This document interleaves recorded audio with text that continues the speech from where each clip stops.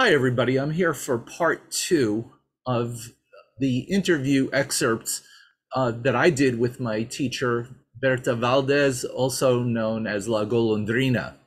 And in our first episode, we covered a few points from my notes from some transcribed interviews. And in this one, we'll cover some other points that I think are interesting and worth looking back on, and use it as kind of a way to remember her in a fond way for me and to introduce you to some of her teachings.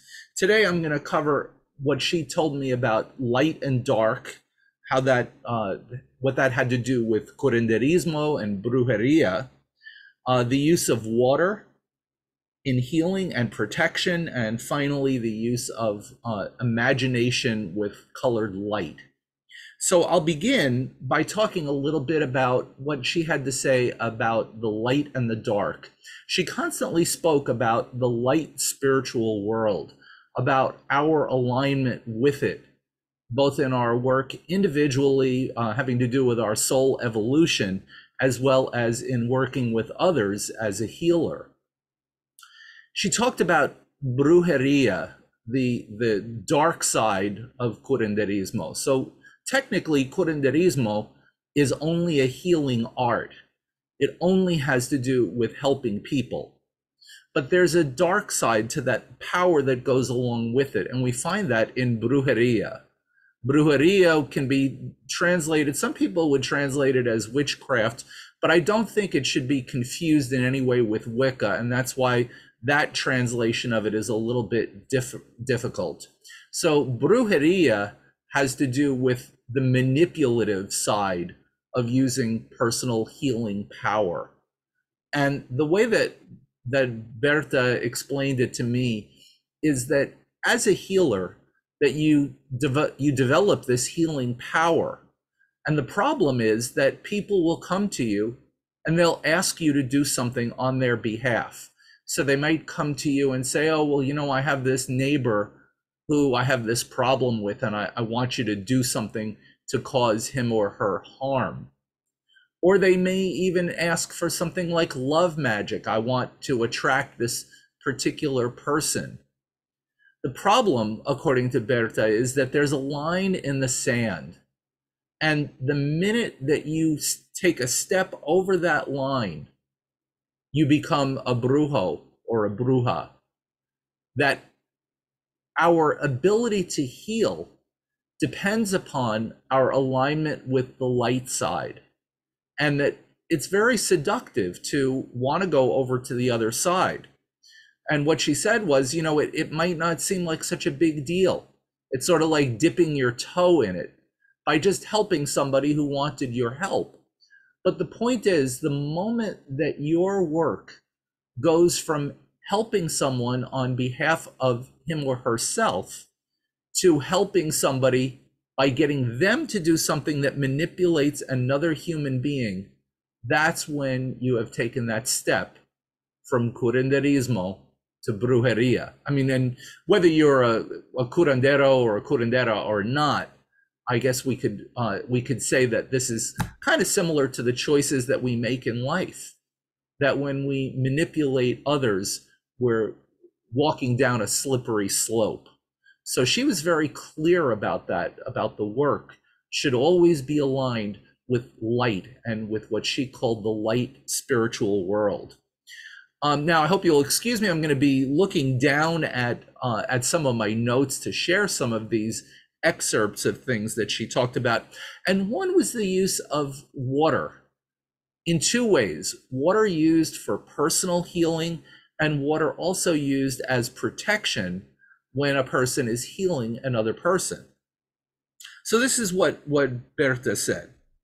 When you have an illness, you put water in a glass and then you speak over the top of it and say, in the name of the Lord, bless this water.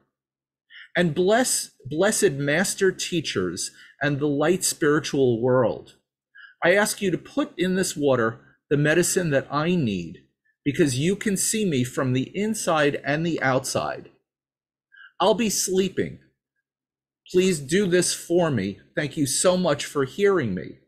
And then you put the water on the side on your night table next to you and put something over it so that bugs don't land in it, and then just go off to sleep.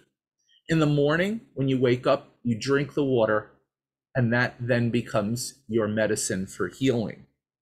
So that's one way to use water. Another way to use water that she explained was in protection, so that you don't take on any of the negative energies from the person that you're working with. And in order to do that, she would put a glass of water under the chair that she was sitting on. And I'll explain this in her words again. We use the same process as we just described. We say, in the name of the Lord, bless this water. In the meantime, I'm busy here. You're going to protect me from the evil and the bad wishes that others might have for me and any of the people around. Then I put it underneath the chair. And she explained that that was the way Doña Nati taught her. There was a church, a spiritualist church that she went to in Mexico, and there was a medium there named Doña Nati who taught her a lot about healing. And Doña Nati actually used 3 glasses of water. She would put them underneath her chair in the form of a triangle. And what the water does is it absorbs the negative energy. It absorbs the poisons. It absorbs any of the negative intentions of others. Anything that could potentially be harmful to you in the work with someone else, that water will absorb. Doña Nati, she said, actually would have 2 men on either side of her, plus the triangle of glasses of water underneath her, in order for that protection to take place. And what Berta said was that water is like a connection, like a wire for the energy. So it's very, very important to be surrounded by water. She also talked about light in one's home. And what she said was, we have to have light all around us in a good environment. We should also burn incense. And she said that there is the concept of like begetting like. So these are her words. What I tell the people when they invite me into their houses to clean it up, and I should explain a little bit about that. She's talking here about a house limpia, a cleansing of a person's physical space, because sometimes there are entities that would attach there, and she would be called upon to go there and clear things out for the family. She said, sometimes I go to houses and they're dark. They don't let the sun in, and that's a problem because of black entities. They like bad odors and darkness. So we have to get rid of those 2 points first. We have to have a good environment and light in the house. And then she talked a little bit about, the types of prayer that she would do once she was doing it. And she would talk to the entities that were there.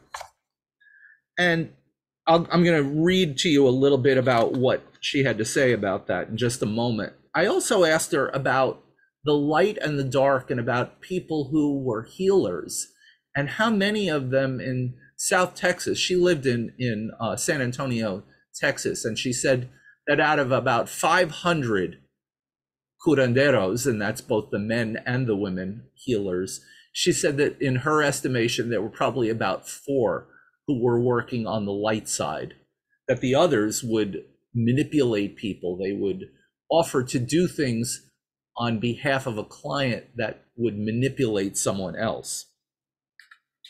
So one of the things that she said, now getting back to these entities that would arrive in people's homes, she said that these are entities that come from the astral world that often don't even know where they are, don't even know that they have the freedom to go somewhere else.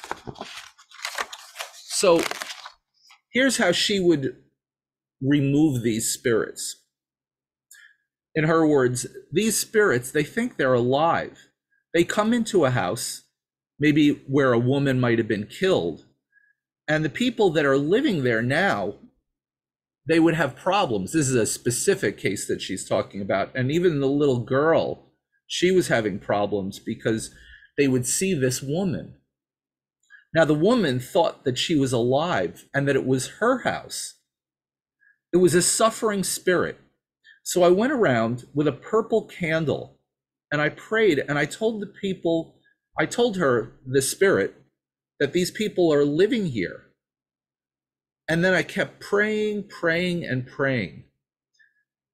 And when I reached the place where the death had happened, where the killing had happened, something very strange happened. I felt a feeling in my back.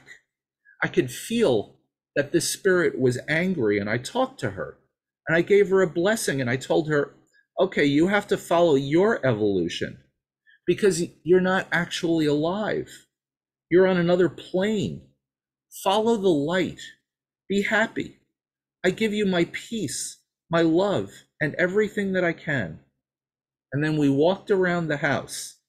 And then I left the candle in the kitchen. No problem anymore. But that's the kind of spirit that they are in the spiritual world. They think that they're here in this world, but they're not.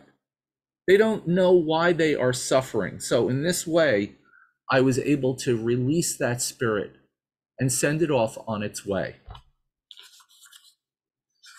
So that's another one of the many ways that Bertha worked with people on doing limpias, both for individuals and doing limpias for homes. And her teachings had very much to do with this notion of light and dark.